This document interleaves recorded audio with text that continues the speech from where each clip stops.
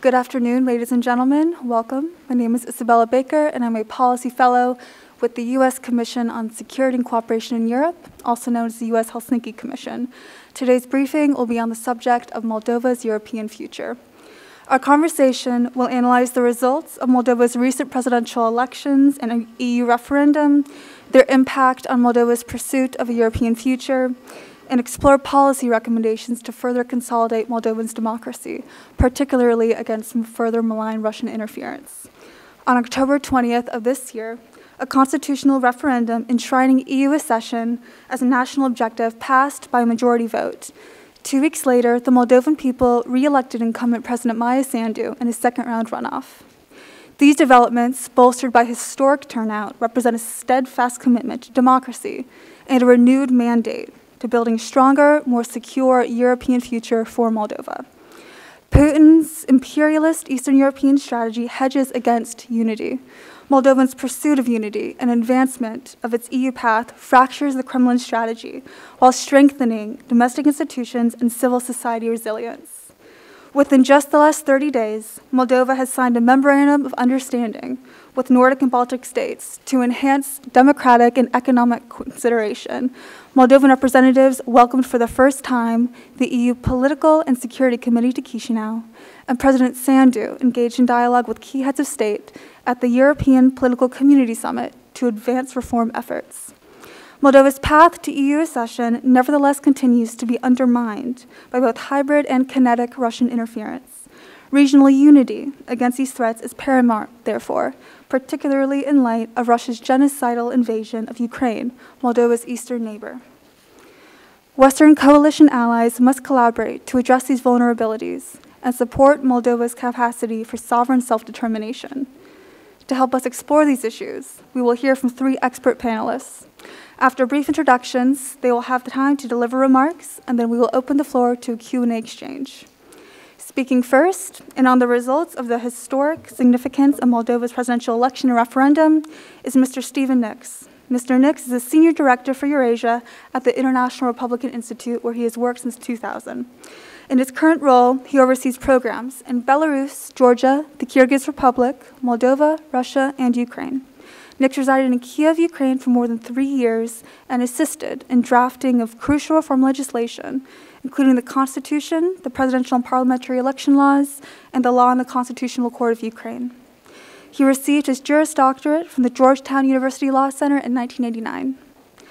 Our next panelist discussing hybrid Russian interference is Dr. Donald Jensen. Dr. Jensen is a senior advisor for Russia and Europe at the United States Institute for Peace. He writes extensively on Russian domestic politics and Russian foreign and security policies, specializing in hybrid warfare and the policies of other post-Soviet states, especially Ukraine and Moldova. A former U.S. diplomat, Dr. Jensen provided staff support for the START, INF, and SDI treaty negotiations. From 1996 to 2008, Dr. Jensen was Associate Director of Broadcasting and head of the research division at Radio Free Europe. Dr. Jensen received his BA from Columbia University and his MA and PhD from Harvard University. Our third and final panelist, Dr. Stephen Blank, will be discussing what obstacles might inhibit Moldova's EU accession and the significance of these elections and referendum in that EU context. Dr. Blank is a senior fellow at the Foreign Policy Research Institute and an internationally recognized expert on Russian foreign and defense policies, as well as international relations across the former Soviet Union. He has consulted for the CIA, major think tanks and foundations, and chaired major international conferences in the USA and abroad. He has published over 1,300 articles and monographs on Soviet, Russian, US, Asian, and European military and foreign policies. Dr. Blank received his MA and PhD in Russian history from the University of Chicago and his BA in history from the University of Pennsylvania. After hearing from our 3 panelists, I will open the Q&A and take a couple of questions from the floor. We invite our audience to think about questions throughout this event and to take advantage of the fact that you are sharing a room with 3 eminent experts in this space. After the Q&A, we will revert to the panel for closing remarks. Given the very optimistic turnout today, which I'm delighted to see, I anticipate a frank and insightful session. With that, I pass the floor to Mr. Stephen Nix for his remarks. Thank you. Thank you very much for having me today. My plan today is to provide you with some facts of the presidential elections, both rounds, as well as the EU referendum, then provide some analysis thereof, and then take a look towards the future to parliamentary elections, which we assess are likely to take place in the autumn of 2025 and will be critical for Moldova's continuing democratic development and its accession to the EU. The presidential election, as our first speaker said, took place. This is the fifth presidential election since Moldova's independence, and it came at a critical and decisive moment for Moldova with regard to their country's path towards Europe. 11 candidates ran for the presidency. Since no candidate received 50% plus one of the vote, the election resulted in runoff between two candidates from Moldova's two largest political parties. That would be Maia Sandu, who represents PAS, Party of Action and Solidarity, and Alexander Stoyanoglu, representing the Party of Socialists, a very pro-Russian party, pro-Russian candidate. IRI's International Election Observation Mission, we had two, one for each round, drew a number of conclusions. First of all, that both elections were well administered, demonstrating resilience in the face of gross Russian interference. Before Election Day, Moldovan law enforcement authorities and the Audiovisual Council took steps to counter illicit finance and malign information operations, uncovering allegations of a massive vote-buying network linked to the Russian Federation and banning approximately 100 Telegram channels and accounts belonging to the fugitive oligarch Ilan Shor and his affiliates. The Central Election Commission successfully increased polling stations abroad, implemented postal voting, and maintained polling stations in Transnistria, despite security concerns. Strong participation from citizens and international observers also ensured a high level of transparency at polling stations. So Moldova has made impressive strides to align its legal frameworks to international conventions for democratic elections. Yet, despite this progress, Moldova's institutions are under constant assault from malign actors who are intent on destabilizing the country, usurping the will of the Moldovan people. Undeniably, the greatest threat to Moldova's electoral integrity is malign foreign influence directed from the Kremlin. The 2024 electoral period saw unprecedented levels of brazen Russian interference throughout the election cycle. Principally, the tentacles of foreign influence included a vote-buying network that allegedly paid up to 130,000 Moldovan citizens to act in line with the fugitive oligarch Ilan Shor and his criminal network. They also were involved in the training of provocateurs on methods of destabilization, information manipulation, alleged cyber attacks on the Central Election Commission, and other illegal activities.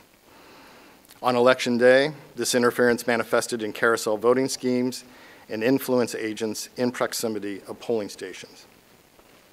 The second round, the runoff, saw escalated attempts at outside interference, which included AI-generated robocall death threats, an increased number of bomb threats at international polling locations, and attempted arson at the Central Election Commission of Moldova. Collectively, these pernicious acts attempted to undermine the fairness of the election and to erode confidence in the process. Consequently, Moldovans and the democratic community must remain vigilant during future elections. The constitutional referendum was approved by voters, well surpassing the 33% turnout requirement. The referendum was confirmed by the Constitutional Court, thus enshrining Moldova's desire for a European future into its constitution. The diaspora turnout in the first round was essential for pushing the constitutional referendum over the required 50% level of support. Moldovan diaspora, the majority of whom currently reside in the European Union, represented almost 18% of the turnout and voted in support of Moldova's accession to the European Union at a rate of almost 77%. The presidential runoff election resulted in incumbent Maia Sandu winning election by over 55% of the popular vote. President Sandu's clear mandate was supported by the highest recorded turnout of diaspora voters. During the runoff, 328,000 Moldovan diaspora turned out to vote, representing almost 20% of overall turnout. And the diaspora voted for Maia Sandu at nearly 83%, thus securing her re-election. In sum, the Moldovan government must continue to undertake efforts to resist foreign authoritarian influence and its electoral processes as it prepares for critical parliamentary elections in 2025. The escalation of Russian interference tactics during the presidential election demonstrates the piloting of new Russian techniques, which are expected to further escalate during the upcoming parliamentary elections. These elections will be critical for forming a new government during President Maia Sandu's second term. The U.S. government must support Moldova as a strategic partner and ally in order to offset Russia in the parliamentary elections. Such support will be paramount and should continue European trajectory for Moldova. The U.S. government must also work to counter foreign malign influence so that non-governmental and state institutions are better equipped to confront the many threats that foreign authoritarians pose to Moldova's democracy. The U.S. government must also be prepared for the probability that these same techniques will be used not only in Moldova, but in other countries in Eastern Europe and the region. Thank you, and I look forward to your questions. Thank you, Mr. Nix. Dr. Jensen, I pass the floor to you. I even turned the microphone on properly. Thank you for having me. It's a privilege to speak here. I haven't seen my Steve friends in quite a while, and it's good to see them again.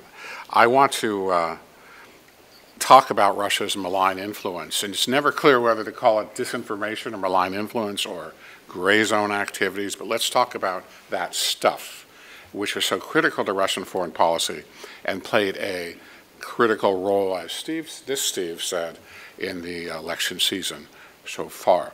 But I also want to talk a little bit about how this kind of activity, this hybrid warfare, if we can use the H word, fits into Russian foreign policy more generally and why we should care, and how the U.S. and its allies might begin to combat and push back on it. As Steve said, the recent voting results, both for the referendum and the presidential elections, keep Moldova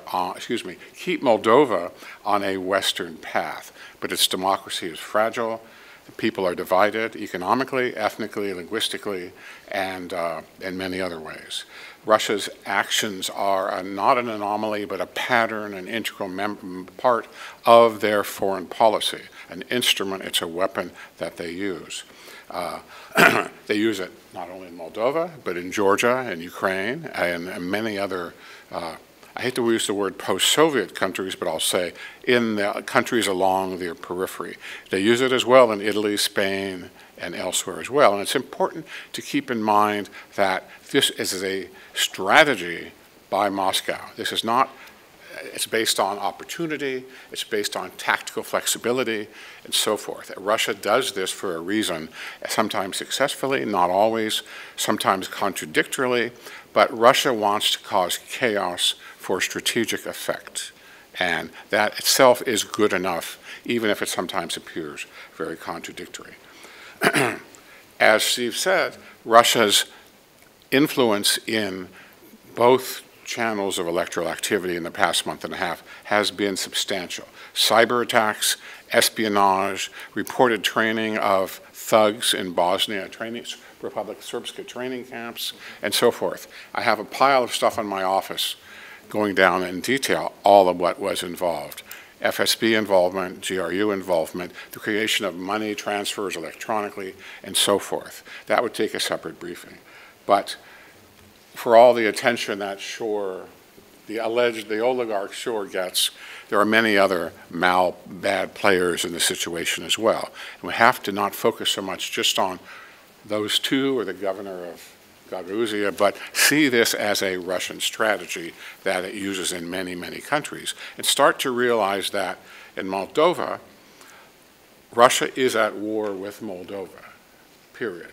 It's just that its weapons are not drones and missiles and armored vehicles. Its weapons are money, coercion, corruption, disinformation, and other things. And for Moscow, this is all part of the same bag of tricks. And we have to be more sensitive, I think, here in the West to the way that they do this. It's backed in a way by sort of implicit threat of military action. But one could argue that Moldova today, after 3 years of very intense Russian hybrid activity, is at least as much in danger as it would have been had there been more Russian military soldiers parked along its borders or an enhanced presence in Transnistria. But, excuse me, we have to also keep in mind that that Moldova is a vulnerable society. Its fragility is relatively weak compared to some of the other countries along the Russian periphery, and that's why it's so very important for the United States and the West to help them resist, help them develop the resilience that is so essential for it to go along its Western path. It's absolutely critical. One of my colleagues in the audience asked before we sat down about the differences between the two countries. Well, that's a separate briefing, but Moldova has unique features that I would argue make it more vulnerable than some of the other countries we've talked about. Number one would be the ethnic, religious, economic divisions within the country. Number two would be the very alarming electoral outcome where the diaspora really put them over the top. And if you go back and look at the polls, you'll see that just a few days before the election, all the polls had Sandu and her party doing much better in a referendum than people had predicted. Why? Because the Russians handed out money, I almost said buck, handed out rubles, extensively lobbied propaganda and these other weapons I've talked about at the independent voting in particular, and that had an effect. And one of the interesting points about this election is that for all the countries I've looked at and the role of Russian hybrid warfare, this is one example where you can almost clearly measure the effect of this kind of activity. In a lot of countries, you can't. I think about a Wall Street Journal editorial 2 weeks ago, which talked about this and Georgia are two countries where Russian influence is obvious, it's palpable, and it's almost measurable. And there should be a lesson for those of us who want to push back against Russia's malign influence and also strengthen the resilience of Moldova and its neighbors. Now, again, this is not the last and only attempt by Russia to destabilize the country. They've started 2 or 3 years ago using energy as a weapon, bribing politicians, propaganda, all sorts of things. And if you track the narratives on Russian-financed media about what's going on in the country, it's not only an invented fiction, but it's also very tactical, very able to adjust to various circumstances on the ground. And as I said earlier, that is one of the keys to the Russian approach. They don't need a strategy as we understand it in various think tanks in the West. They're very opportunistic. They study weaknesses, they study vulnerabilities, and so forth. Now, 2 points as I wind up. One is Gagauzia, where it was 93%, I think, for the pro-Russian candidate. Gagauzia is a very, very interesting place. The losing presidential candidate, Stoyanoglu, is that how you pronounce it? Yes. Stoyanoglu is ethnically Gagauz, and Russia plays that card very, very aggressively. It's tensions with the center, ethnically different from the majority of Moldovans, a vulnerable place that Russia, as we've seen in so many other places, can take advantage of, can exploit almost before our eyes. In Transnistria, which is probably something the other Steve is going to talk about, things are a little bit better. The vote there went, I think, 70% for the Russian candidate. The fact that the Ukrainians have closed the borders has meant that they've had to turn to Romania and the European Union for some of their economic activity. And that seems, although it's not proven, that seems to have stabilized the situation, have it going in the right direction. But as we've seen elsewhere, you don't go in the right direction without support from your partners, support from the West, and a very serious campaign to push back against Russian malign influence. That, I think, should be our goal, because as Steve said, the parliamentary elections are coming by July. The parliamentary elections will elect a legislature which will be instrumental in the activities preparing Moldova for eventual European Union accession. So if a Russian party goes into a coalition with PAS, Sandu's party, or Russia exerts this other kind of malign influence elsewhere, the EU accession process can be stopped and hindered and spread out and ultimately go off the rails, as we've seen in some other post-Soviet countries nearby. So what can we do? First of all, we need to do the kind of work we do at USIP, frankly, about improving institutions, battling corruptions, strengthening the rule of law. And these are not big-ticket items. These are something you can do with good planning, good engagement with I did it again, a third time, with Moldovan civil society. That's number one. Number two, we need to strengthen Moldova's energy independence from Russia. The natural gas now comes from Russia via Ukraine into Transnistria and then westward. Again, this is a very vulnerable choke point for Russian influence, and we've seen that happen most notably in Ukraine 10 or 15 years ago, but elsewhere as well. Third, I think we need to call upon and work with the Moldovan government to be a little more proactive in dealing with the Transnistria and Gagauz issues, where they're both separatist forces, as I've seen. But I think some of those people have grievances that maybe can be better addressed more effectively by a focus in building resilience with, of course, Western support as well. And fourth, I would add that the issue of combating disinformation is a tough one. And you know it when you see it, and certainly know it and saw it in the elections in the past few weeks. But I think a more systematic attempt, as we're trying at USIP at least, to help Moldovans identify disinformation, help them know when to pull out a piece of paper as garbage, a news report, and when to know something is valid and legitimate. That takes a sophisticated eye, it takes training, it takes patience on our side, and it takes cooperation between Moldova and its allies. So a lot of challenges ahead. They can be accomplished. Certainly the outcome of the elections, whether the diaspora put them over the top or not, is another step in the right direction. But as we've seen elsewhere in recent months, nothing is inevitable in this part of the world. Countries go off the rails or go backwards or sideways, and I think we all can work together more effectively to make sure that Moldova goes forward. Thank you. Thank you, Dr. Jensen. Dr. Blank, I give the floor to you. Thank you, Isabella. It's a great honor to speak to this audience on Moldova. As my colleagues have said, there's not much, so ably, there's not much for me left to say, but I'll do it anyway. Moldova is a front in Russia's war against the West. The Balkans as a whole are a theater, one theater, but the West as a whole is a target. Just to give you an example, the bomb scares last week at election polls here in the United States, those are Russian.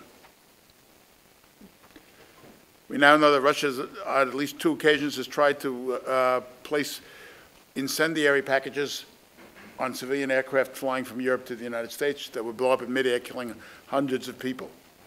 We know that the Russians are waging massive disinformation campaigns on American media.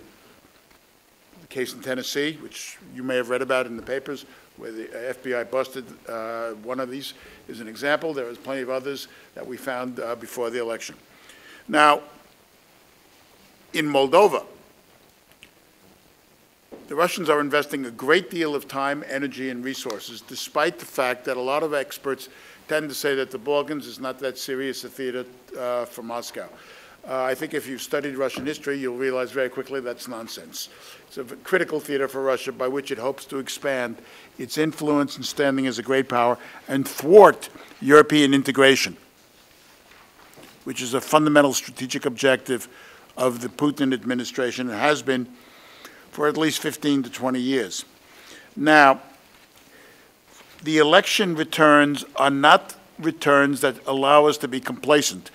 Sandu would not have won, and the European Union accession referendum would not have been won without diaspora votes.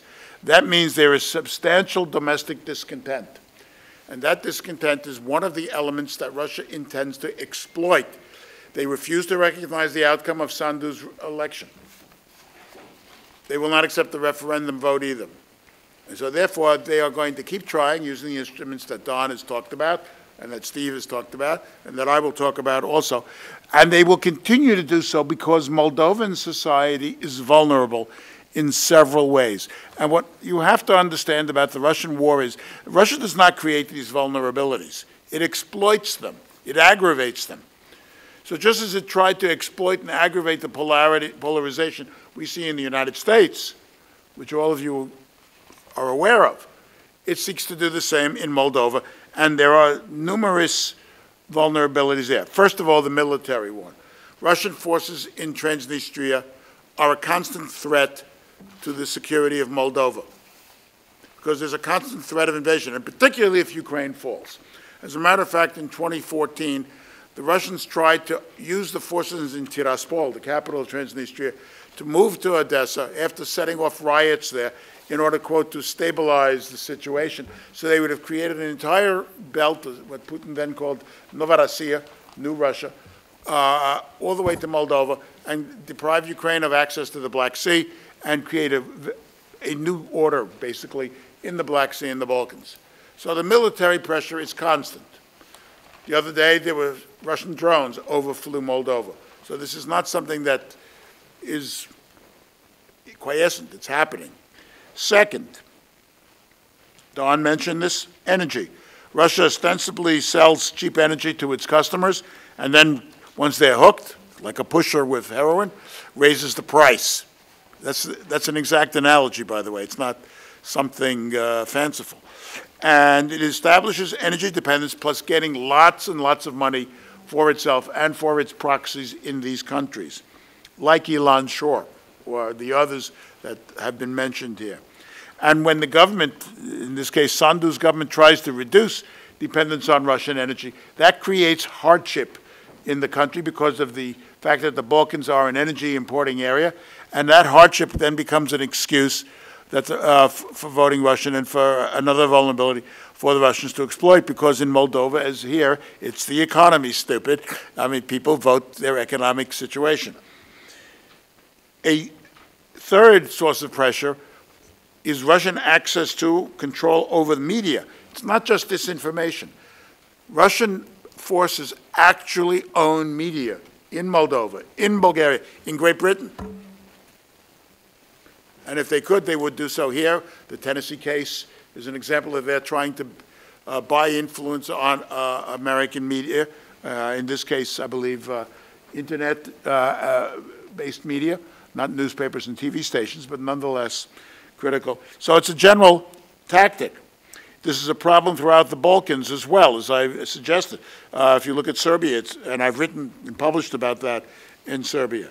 So it's an attempt by Russia to continuously leverage and pressure its media presence, as well as its ability to influence elites and public, and to corrupt and blackmail elites into serving it. And it is extremely difficult to curtail, one of the reasons being because the U.S. government for the last 30 years has had no systematic information policy to counter Russia, either in terms of Russian domestic media at home or what the Russians are doing abroad. Admittedly, as Don said, it's very difficult, but it needs to be done. And hopefully the Trump administration will address this problem, because it is a weapon that Russia uses globally, not just Moldova. It's being used here. It's in Africa. It's in Latin America. It's all over Europe. And if you follow Russian foreign policy, you can see that. And it creates major difficulties for the U.S. To give you a quick vignette, 10 years ago, I was speaking to Southcom, and a colonel raised his hand and said, what can we do about the fact that the first television channel in Argentina is controlled by the Russians? And I had to say to him, nothing. You can't do anything about it. The U.S. military can't intervene in foreign media. The U.S. government has to have a counter, and it didn't, and it doesn't. So in Moldova, what we're dealing with is just a representative sample of what you're seeing elsewhere. Fourth, Don mentioned the ethnic cleavage. The Gagauz are a Christianized Turkic people. That is, they are Turkic in ethnic origin, but they became Christians. So, for example, Stoyanoglu's name, Oglu is a Turkish last name, meaning son of. Like Johnson, son of John in English, Stoyanoglu is son of Stoyan, which is a Balkan name. And they feel themselves to be discriminated against. They feel aggrieved. This creates an enormous opportunity for the Russians. As Don said, they got 93% of the vote in the last election. And furthermore, they were attracted to Russia. And since the Russian government defines as Russians, and this is the Soviet definition, and actually it's a Tsarist definition, Russian speakers are Russians. So, for example, in my hometown, we have, which is Brooklyn, New York, we have thousands of Russian speakers who are supposedly eagerly awaiting the second coming of Vladimir Putin. By this definition, I and my mother's family would have also been Russians because my mother's parents grew up in Tsarist Russia and spoke Russian. So as a result, Russian speakers are a pretext for Russia to intervene abroad. This is a line of reasoning that goes back to the Tsars. It was used by Catherine the Great in the partitions of Poland. It was used by Hitler, by the way, for his incorporation of Eastern European states into the Reich. It's also used by Stalin in 1939 to liberate, quote, Poland and Belarus and Ukraine from the oppressive Polish government that was oppressing Russian speakers and peasants. It's a pretext, but it is an effective weapon of destabilization throughout Eastern Europe. So again, it's not Moldova alone. Just as we have major ethnic issues in the Balkans as a whole, we have major ethnic issues in Moldova that lend themselves to exploitation by Russia. Fifth, corruption. Now, there's corruption in every major political system. Having gone to school in Chicago, I remember back in the old days that Chicago was a very corrupt city.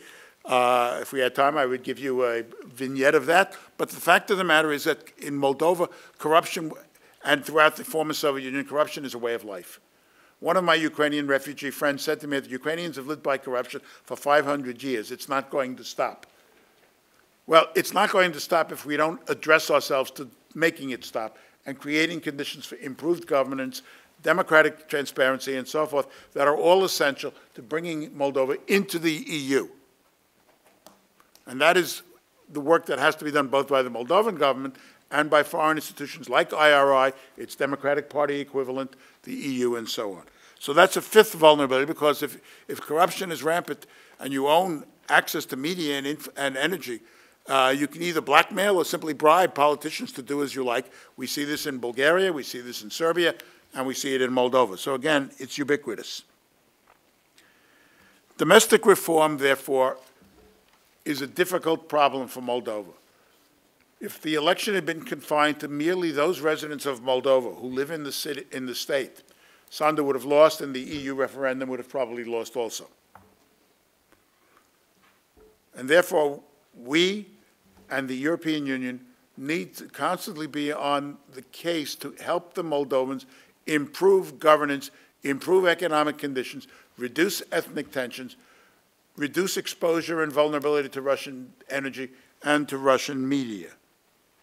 And I would argue that the most important thing we could do to take out the pressure or take off the pressure from Russia is to win the war in Ukraine, because that will decisively force Moscow out of the Balkans to a very large degree. It will deprive them of a lot of the money and capability they have, given the fact that this would also require reorienting European oil and gas supplies, which we have not done enough of. So these 5 areas are, 6 areas, excuse me, are all areas where reform is needed. They are needed by the domestic authorities and by foreign authorities like European Union and the 2 parties that have in the United States their democracy-based organizations helping Moldova, and for that matter, other Balkan countries, improve their governance, transparency, and thus their security. Thank you. Thank you, Dr. Blank. So now we have heard from all 3 of our panelists, and I will use my privileged position as moderator to begin our Q&A. So we've heard a lot of discussion today about all the ethnic cleavages in the autonomous region of the South Gagauzia, as well as along the eastern border, Transnistria. So considering these cleavages, the different languages, religions, backgrounds, how can we consider a path forward to EU enlargement while still balancing a coalition at home? We can begin with Mr. Nix, then move down. Sure. There are a lot of things, a number of things that the government of Moldova can do to address the cleavages that we've discussed today with Gagauz and people up north in the belts. I think the government, between now and the parliamentary elections, has to make a concerted effort to really do listening tours. Clearly, the Gagauz feel aggrieved. I think they really need government to listen to these grievances. So I think you're going to see the Sandu government travel more to Gagauz. They've got to go there. They've got to speak Russian and be sympathetic to the issues that the Gagauz have. And quite frankly, the same strategy should be employed in the north, where the Sandu campaign had very, very poor results. So again, it's a matter of reaching out. It's a matter of speaking Russian language. At IRI, we've done some youth events because we did some polling and saw that youth were positive towards EU accession in Gagauz. So we did some youth events involving President Sandu and the Prime Minister. They need to do more things like that, and we're in a position to help the government do that, to try to increase the connectivity between Chisinau and the north and the south. Dr. Jensen? Yeah, I agree with Steve. The issue of corruption is really a tough one to crack. And I hate to have a commercial for where I work, but USIP has done a lot of good work in Ukraine about this, strengthening the rule of law, strengthening the judiciary, making people understand the rights and responsibilities of citizens. It's not a high-ticket item, but it's very important. And the NGO community in Ukraine, led by women in many cases, I think needs something that needs a great deal of support. You guys do great work there, but I think in general, in cooperation with the Moldovan government, that Western partners can do a lot just by working with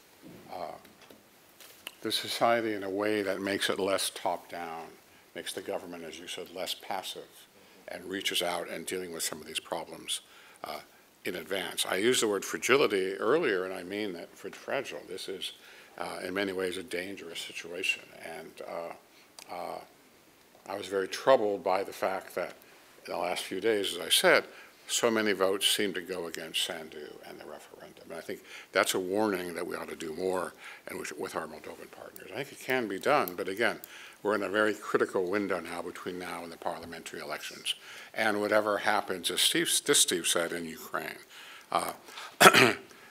according to some of you know the Dossier Center website, which is put out by the Khodorkovsky people, and they had a very interesting article about 2 weeks ago that the plan was, and you and I have heard this many times, that militarily Russia would invade Moldova until the war started to go badly. And they switched to the more non-kinetic ways of exerting pressure.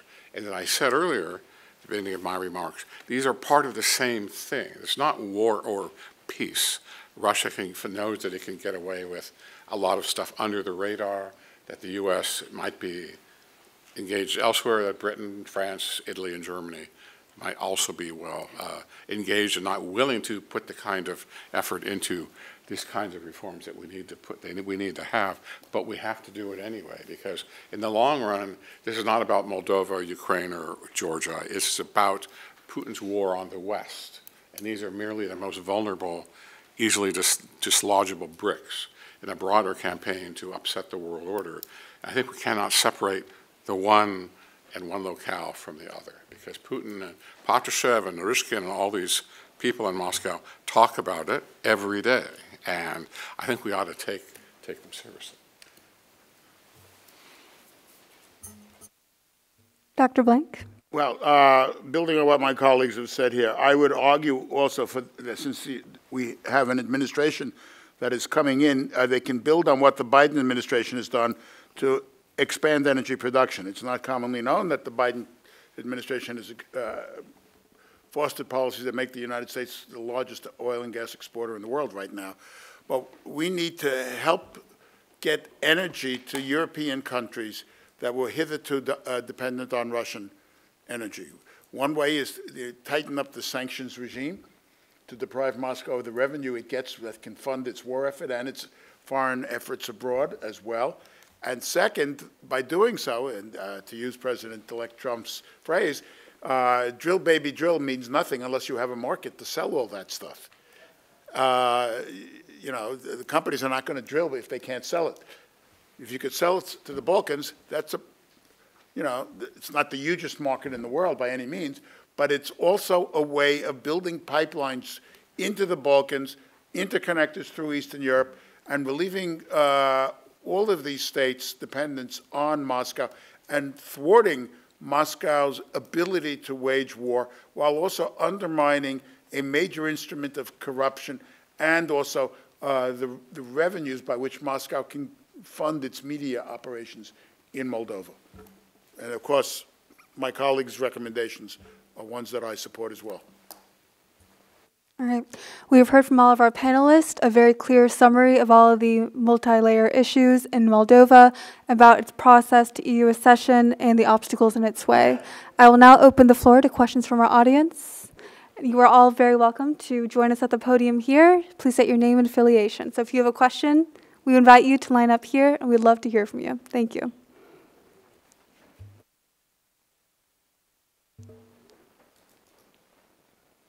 Whoever would like to go first, you're very welcome. If you please state your name and affiliation before beginning your question.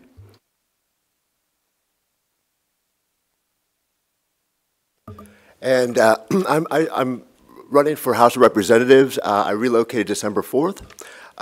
My first question is, hydroelectricity was a leading electrical generator prior to nuclear, and I'm just wondering, with ocean water desalination, as it will be a good hydroelectric conductor, instead of focusing on coal-powered nuclear energy, wouldn't building hydroelectric desalination plants every 100 miles be a greater investment? This is a very clear and interesting question. I wonder if we can tie it to the region, if you have a specific question about the Black Sea region or Eastern Europe. Certainly, but it won't be tied. But I have a different question, but it's not about electrical policy. As long as it's about Moldova's European future or the broader region, we would welcome it.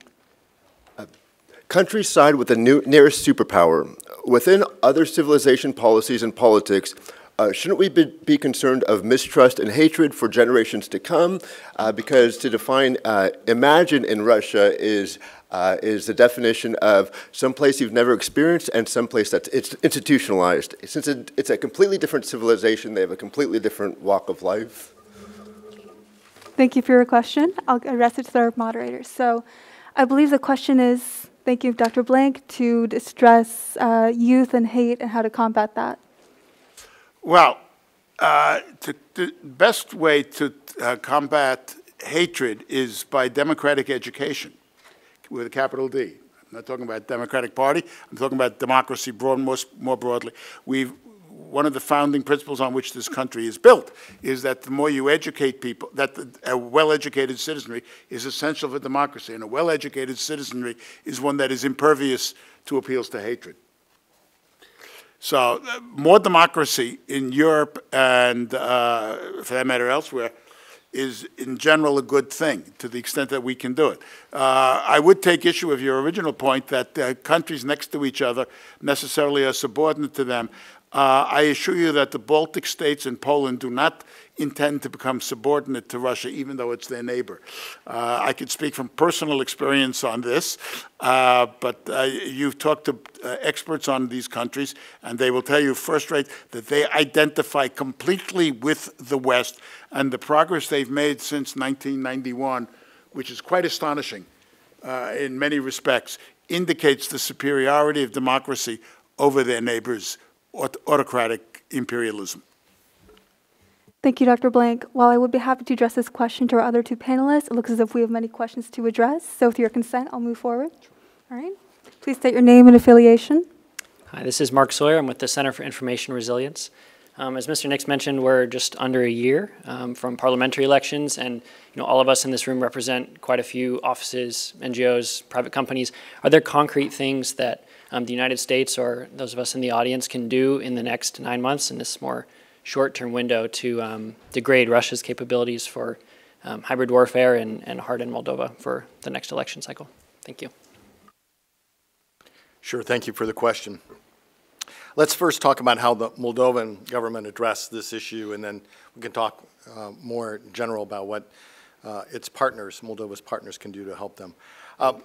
The government woke up after the first round, once this huge, massive, unprecedented vote-buying scheme was unveiled. They did take appropriate steps. They basically went to the 3 major cell phone carriers and sent text messages to everyone with a cell phone in the country saying the following: vote buying and vote selling is a felony. It's punishable by a 2-year prison term and a fine of 2,000 euros. They also broadcast that on public transportation. In fact, I was in a grocery store and I heard it on the PA system. So they took steps to educate the public. This is against the law. If you do this in the second round, you will be prosecuted.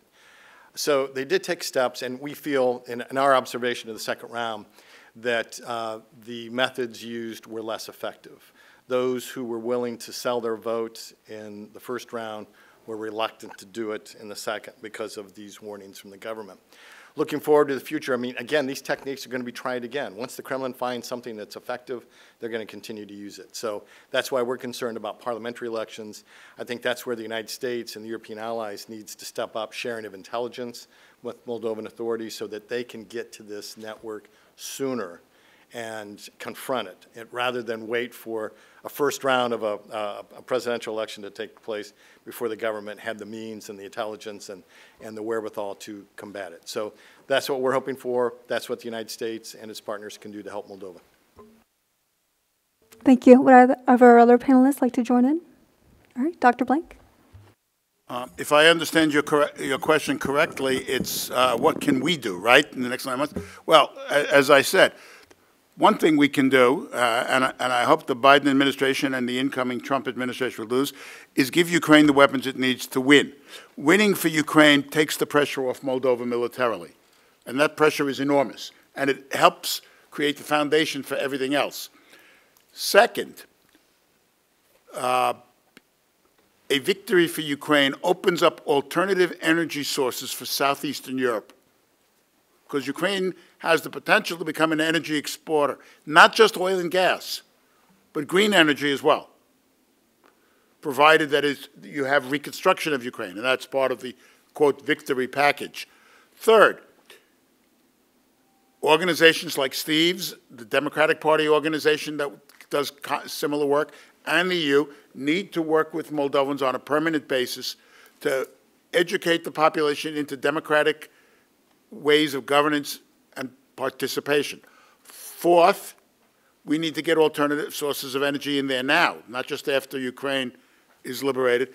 And I've written about this in earlier articles about building pipelines and interconnectors and green energy capabilities into the Balkans, which need them, and which would facilitate the whole movement of the Balkans into the EU, or those countries that are already in the EU would improve conditions, like, say, Bulgaria. Fifth, the U.S. government finally needs, and I hope the Trump administration will do this, to undertake an information policy that exposes the Russian lies and exposes the information warfare they are doing throughout Europe. And now sixth, because of what we are now seeing with the attacks on civilian infrastructure, airlines, cyber, elections, and so forth that the Russians are undertaking, that you have upgraded intelligence cooperation among all Western states to thwart this Russian offensive. In other words, the response needs to be strategic, and it needs to be whole of government. Thank you. Dr. Jensen? Just to amplify one thing which Steve said, which I fully agree with, which is to say the Russian information operations are very extensive, very sensitive to local circumstances, and very sensitive, in this case, to the fact that there's an election going on. So if you track Telegram channels, which as most of you probably know about, you track narratives, they are consistently hitting some themes which the Moldovan government seems, as you said, not fully capable of responding to. When they were counting the votes, there were attacks by Russia on the Central Election Commission. the Moldovan Central Election Commission. Every part of what was, by all accounts, a free and fair election was attacked by Russia in a very sophisticated way. But the other part of it is more long-standing. As I said, the Russians have been involved trying to destabilize Moldova for a long time, most recently since Sandu came to power. And there's a set of different narratives, energy, economics, ethnic prejudice, and so forth, which they hit also at the same time. It's a very formidable arsenal of weapons, and I think we don't fully appreciate how much resonance it can have when you're a farmer in rural Moldova or in rural Ukraine or whatever it might be. You see the point. And so we don't really have a sophisticated way of pushing back on this kind of stuff. And the Russians are always moving. TV, radio. When I was at RFE, it was shortwave, which the younger people in the audience have probably never heard of. But the weapons are there, and the Russians are very, very sophisticated in picking out an arsenal that they think might work in a given situation. If you look at Italy, which I look at a lot politically, France, Germany, Moldova, Ukraine, Georgia, they're always the same techniques in a way, but they're employed in different, and I would argue very dangerous and sophisticated ways. We need to look at that threat, as I've said several times this afternoon, in a more, I hate that word holistic, but in a more broader way. Thank you, Dr. Jensen. I believe we'll move on to our next question. Mr. Deputy Ambassador, if you could state for the record your name and affiliation.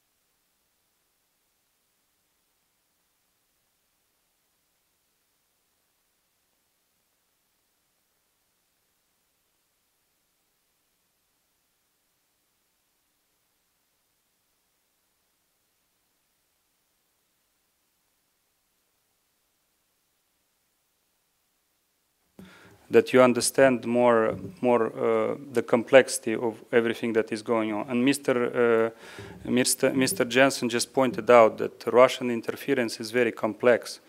And they play with a lot of narratives. And the result of the referendum, it's also based not only on illegal bribery and illegal pouring of money, but also its narratives, its influence, and it's a lot of instruments which probably we don't fully understand them now. So the idea is the following, just as numbers. Only in October and September, 39 million euros were poured in Moldova, just sums that were discovered by the police and the prosecution office. Just as a comparison, United States offers to Moldova per year assistance, budgetary assistance, $50 million. Again, there is a narrative trying to mention, or they are trying to separate somehow in what is happening internally, or the people living in Moldova and the people from diaspora. They don't like people from diaspora because they cannot influence them the same way they influence those that are in Moldova. So there is why there is this try to do this separation. One of the speakers was speaking about discontent. I'll give an example related to discontent, and probably if we take from the people what they now have, and I'll speak now about the region of Ungain, which receives the most impressive investments and money from EU, and 80% of the people living in Ungain have the Romanian passport.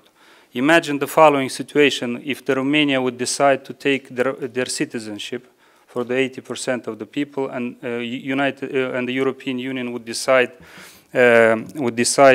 not to invest in Ungain the money that it has invested till now. Would they be content in that situation? That would be my question for the Russians, or for the people that, and for Ungain who has voted against the referendum. Excuse me, Mr. Deputy Ambassador, what would be your question for our panelists? Yeah, I'll come to the question. I'm coming to the question. The idea is the following, what I'm saying. The idea is the following. So Russia is intervening and is playing against the rules. Romania, that has its citizens, EU, that is also operating following the values and the principle, United States, till it approves some assistance that needs to be directed to Moldova, you have to follow all the procedure, appropriation committees, things, Department of State. So you have a big cycle on doing that. Russia plays differently. Now we are speaking about what happened to the election. Russia now already is thinking how it will prepare, or already is preparing for parliamentary, and 2 years in ahead. I would say another thing. We speak now today about European future. Sincerely, my advice would be probably that it would be necessary that the path for what we are doing now on EU would be better understood. And in this sense, you can help better, or by interference and by assistance, you can create synergies. The idea is the following. That's what I'm coming to my question. It was mentioned that US must support us as strategic partners and allies. The format of interaction, the highest format of interaction now between Moldova and US is strategic dialogue. There are countries with which there is a strategic partnership. So the idea would be, and to reflect, and my question would be, or my appeal would be, to contribute how we would see our partnership in future, meaning transiting from the only strategic dialogue to something more. And again, speaking about ally, it's a nice word, but I know that when you have a certain type of ally, that imposes that US can offer you something. So it would be very cool and great that for Moldova we define what type of ally we are and what can we get from this status of ally. We know that there are NATO allies, we know that there are no NATO allies, and different. So my question would be the following. How do you see US support, not intervention, but support more in this sense, bearing in mind that we are going to this path, and if Russia doesn't manage, so at a certain point we will become a member state, or at least prepare to be a member state. Parliamentary elections, that's super fine. It is as a key point. But I'm telling you now what Russia is doing. They are already developing the narratives, and referendum that Maia Sandu didn't win, the referendum didn't pass in Moldova. These will be used at each step that we do with the European Union. You'll have to do a reform on cluster 5, which relates to agriculture, chapter 12 or chapter 13. The Russians will come via their proxies and they will say, look what is being done. So my question again, how do we see the future and how we align our forces in a way that we create synergies? That's a reflection. I don't ask that you give the answers now. Thanks. Thank you. Mr. Nix, please. Let me just pick up on your comment, Anton, about parliamentary elections. So let me go into some more detail about the scheme, the Russian scheme. I received a briefing from the Minister of Internal Affairs while I was there for the elections. The scheme consisted of 3 main components, although there are many more. Number 1, Moldovan citizens were flown to various places, Doha, Istanbul, other places in the region, and given cash in the amount of 9,999 euros, which is €1 below the limit that one is allowed to take into Moldova. Secondly, there is a bank that the ministry has identified that has made massive transfers of funds to Moldovan citizens. In fact, the day after the first round, there were 14,000 transactions made from this bank in Moscow to Moldovan citizens. Third, there was another scheme where the Shore Network just handed out gift cards.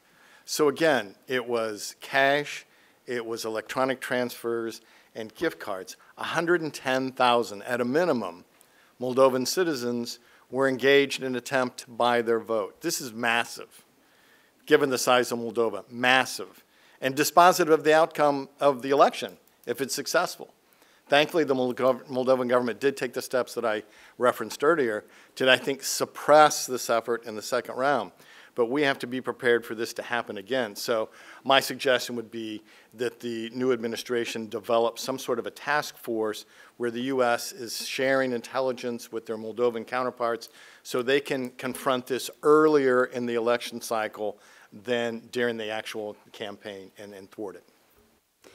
Dr. Jensen, Dr. Blank, do you have any suggestions for the incoming administration as so far as the U.S.-Moldova partnership goes? Well, I've already stated, what I think the incoming administration should do. In general, the West has to have a higher estimation of the importance of the Balkans in its strategy against Russia. But what is necessary is that the West develop its plans in tandem with the Moldovan government. The Moldovan government and the West have to coordinate in these things to identify the source, the corruptors, and the institutions involved, to expose Russian informational networks, to expose Russian sabotage and espionage, not only in Moldova, but around it as well.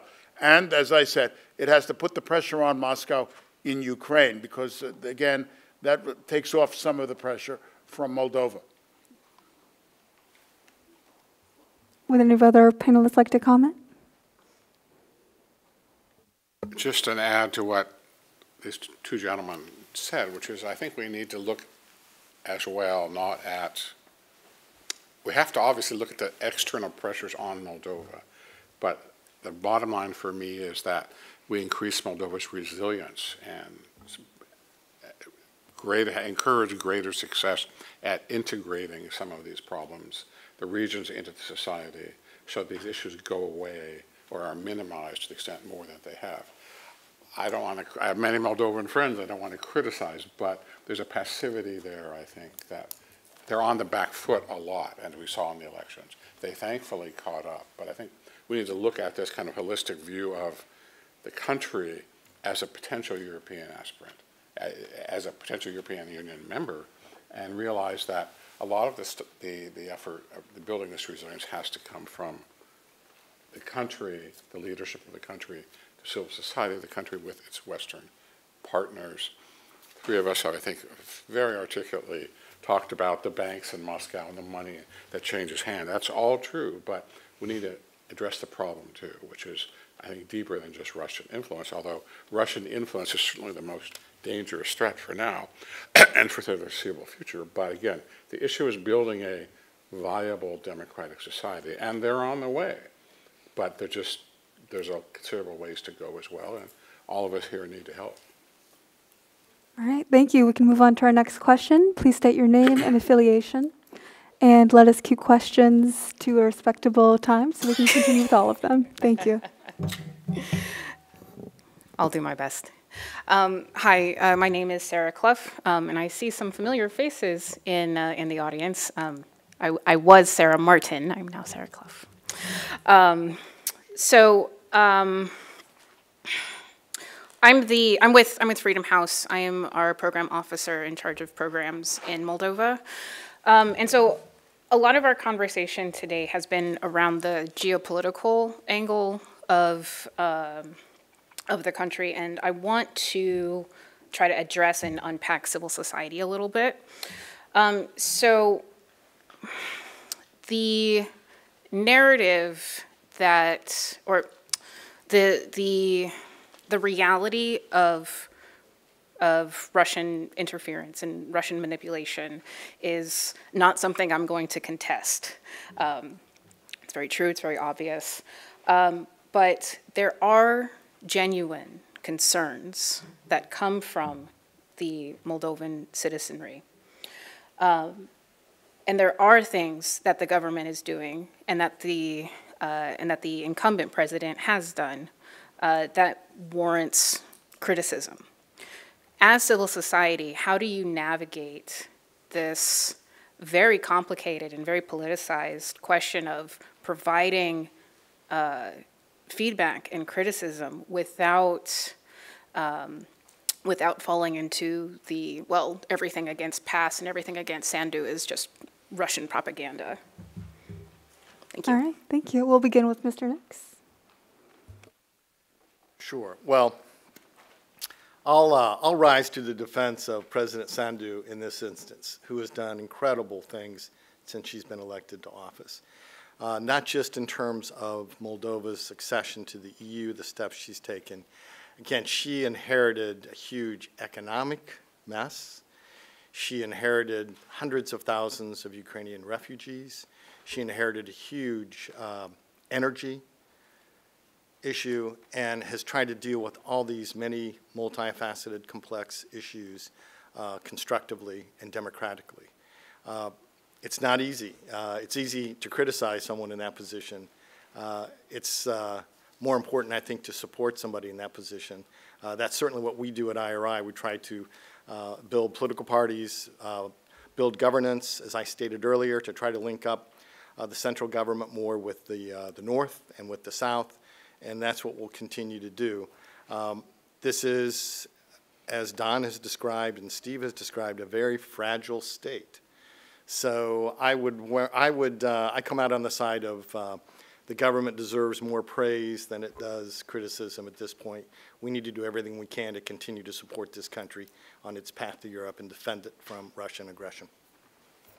Dr. Jensen or Dr. Blank? Dr. Blank, start us off. If you read the European Commission report for Moldova, you're shaking your head, so you're familiar with it, you'll see that they've made, in many areas, progress. So that progress has to be rewarded both by the European Union and by the United States in order to encourage further progress there. Second, to the extent that you improve governance under the rule of law. And the rule of law protects dissent. So that criticism of the regime is not necessarily subversive in intent, let alone content. And that even if it is subversive in content, it can be protected by law, such as we have here in the United States, or the other democracies have their own version of it. So that's one concrete example of what you're talking about. But also, to the extent that the administration can improve economic conditions, reduce the conditions that allow for ethnic grievance, criticism will diminish, and it will be channeled into legal channels. You'll be able to see that if you're an observer of what's going on in Moldova, as you and your colleagues are. I will speak anecdotally and impressionistically, and without your having been there. Transnistria is a very interesting place, and everybody I know from Moldova has said that the vociferous tendencies have declined in the last couple of years because Transnistria has been linked to the EU and Romania in trade, and the economic grievances, as my friend said, have gone down. So there are places where progress has been made, and you can almost see it. You can certainly feel it. So it's not a hopeless effort in any case, but as I guess we're all saying, that the average Moldovan has to feel a stake in the Western journey, and as we saw 2 weeks ago, not enough do. Dr. Jensen, thank you. We can proceed to our next question. Please state your name and affiliation. Good afternoon. I'm Carl Hickey-Yoks. I'm from the Joint Baltic American National Committee. I recall Mr. Striven recommending that the Moldovan government should go to the minority communities and speak to them in Russian and trying to engage with them and learn their issues. But I see an issue with trying to communicate with them in Russian, as what was previously pointed out, is that when you speak Russian, Russia will view you as a Russian or a Russian citizen, and it does not help the situation if we are integrating ourselves into their sphere.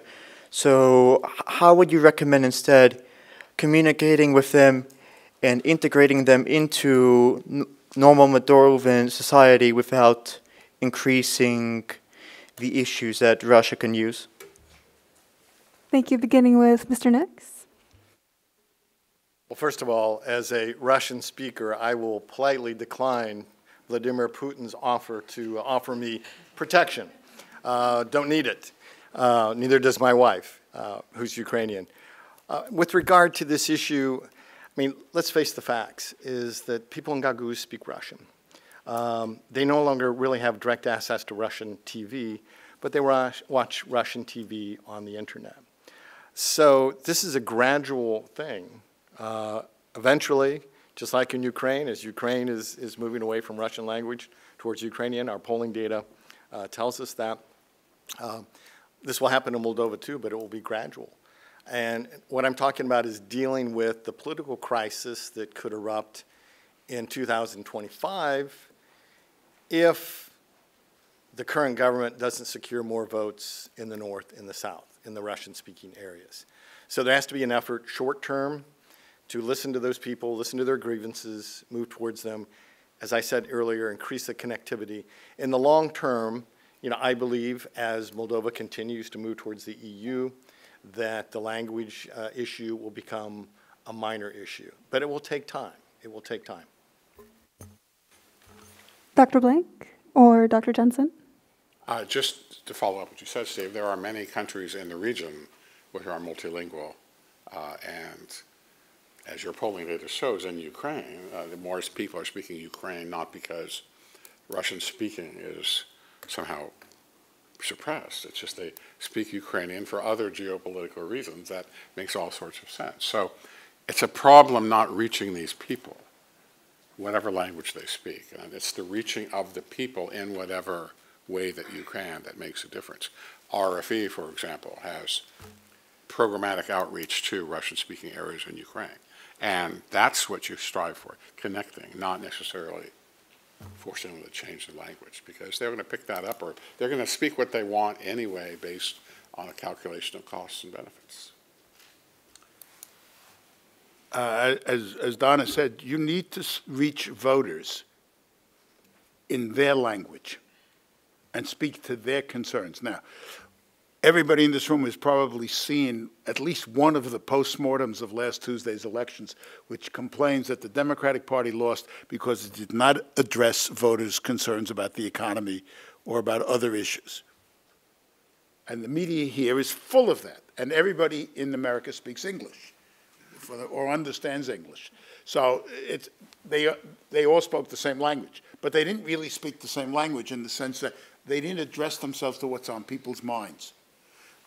In Moldova, where you have an ethnic and linguistic problem, if you cannot address people in their language and address yourself to their most pressing concerns, you have left the field open to Moscow.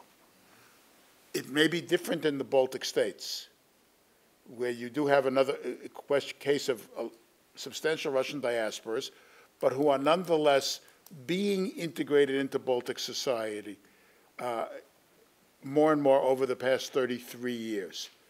In Moldova, the election results show that there are substantial vulnerabilities at home.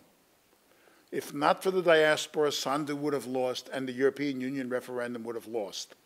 That means that the Moldovan government has a lot of work to do to reach citizens, and that means you have to address yourself to them in a language that they understand and to the concerns that motivate them. All right, we have time for a couple more questions, so if you please state your name and affiliation. Hi, my name is Anna Harvey, and I'm a recent graduate from the Stanford Center for Russian, East European, and Eurasian Studies, and one of Ms. Baker's Moldova Fulbright colleagues. And this last summer, I was in Estonia as a research assistant, and in both Moldova and Estonia, something that I saw was within the Russian-speaking communities, many people felt like they did not have satisfactory alternatives to Russian state media when it came to language of choice media. And so I guess this is a good follow-up to the previous question of how do we reach those people who maybe don't have access to other media, even if it exists, they don't necessarily choose to go to Radio Free Europe, for example, or Medusa for their media. What can the US government do? What can the Moldovan government do to combat this disinformation that we see within the Russian state media space and provide alternatives for those people who are not moving away from Russian language sources. Thank you. Thank you. This may be our last question, as I want to give our panelists time to give their final remarks. Would Eddie like to address this?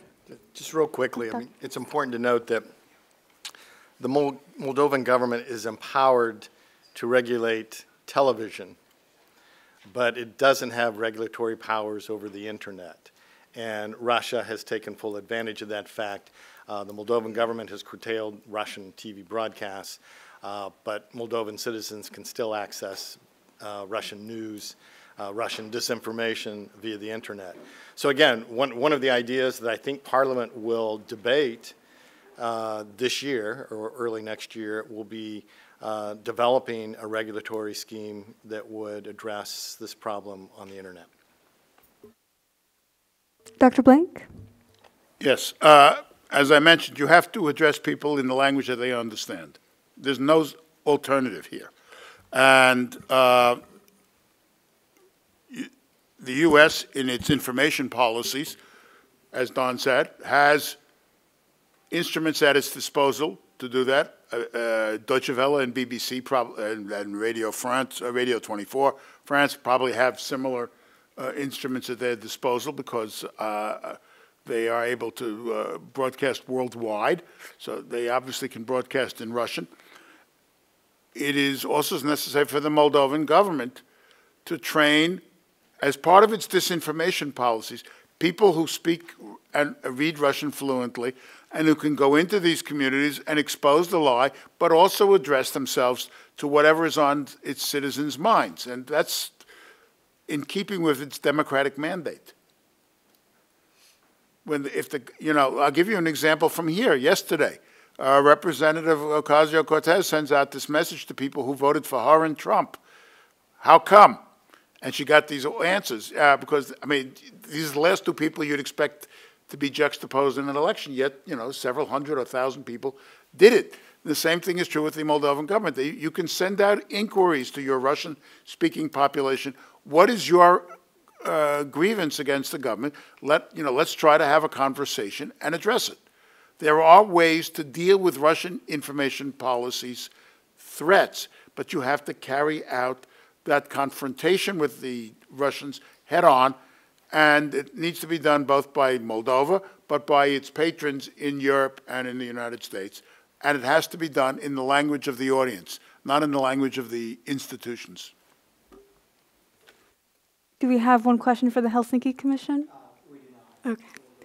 In that case, we will use our remaining time to give our panelists time to give final remarks, to address any subjects which we didn't have time for earlier, and to give any final thoughts or recommendations for the Moldovan government on their path to EU accession. So we'll begin in opposite order with Dr. Blank and move our way back. Well, I've already given an extensive list of recommendations, so I'm not going to repeat it. And I mean, they're all in the transcript and in my testimony. But I would urge all of you to report back to your offices the absolute necessity for the incoming administration to treat Moldova, and for that matter the Balkans, in a strategic sense, not to see these as isolated or the countries that are somehow detached from the problem of the Russian war in Ukraine. That is misleading in the highest degree, and it is a barrier to effective policy making, let alone to a sound U.S. strategy.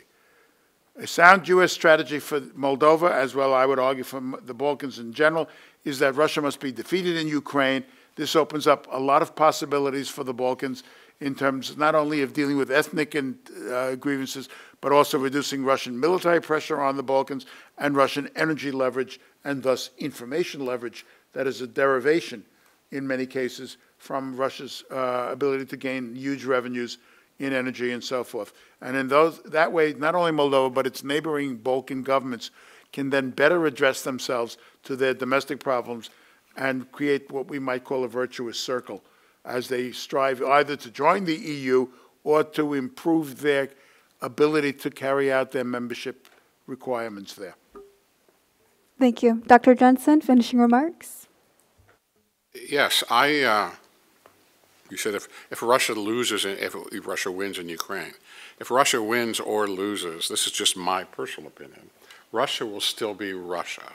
And that means Moldova and Georgia and Ukraine and Estonia have to worry about their big neighbor to the east. And that means the questions of resilience, of enlightened leadership, of reaching out to disaffected communities is very critical, not only for Moldova's national security, but for everybody's. And again, as Steve said, this is one big problem, which is the future of Russia and the regime, and I don't think it's going to finish anytime soon, or get very mild anytime soon. So the time for now, whether it's in Moldova or Georgia or elsewhere, for addressing it, to show our support, to help them and stop what's a very, very alarming trend in Russian foreign policy. Thank you. Mr. Nix, final thoughts? Sure. I've made my recommendations with regard to what the USG and our European allies can do in Moldova. I'd like to address the connectivity of Moldova and Ukraine that Steve brought up and then Don followed up on. A lot of people in this room, Paul and others, know very well that in addition to the taking of Donbass and the conquest of Kiev, the third objective of Russia's war plan was an amphibious assault on Odessa, after which Russia would then go north, would take Chisinau. I've made that drive. It's a 3-hour drive, 5 hours by armored vehicle. Take Chisinau, link up with the Russian 14th Army, and then go east and link up with forces in Donbass, therefore encompassing what Steve referred earlier to is what Putin calls Novaya Russia. That was the original goal. Thankfully, the Ukrainians took out the warship Moskva in the Black Sea, and this is information I got from the Ukrainian side, not the U.S. side, but that ship had one of the most sophisticated air defense systems of any ship in the Russian fleet. And if the Ukrainians could take out that ship, the Russians calculated, think what they could do to a troop ship or a supply ship during an amphibious landing. So therefore, Russia backed off its plan to attack Odessa, thus saving Moldova. So back to Steve's point is the USG and Europe have to do everything that they can to assist Ukraine in winning this war because it affects not just Moldova, it affects Belarus, it affects Russia itself. So again, emphasis on assisting Ukraine as it relates to Moldova. Thank you. Thank you. This is a very good note to end on, as what happens in Moldova does have consequences much greater than the borders of its own country. Thank you so much, all of you, for coming today. It has been a pleasure having you here to discuss Moldova's European future. Thank you so much for your expert remarks. This meeting is closed. Thank you.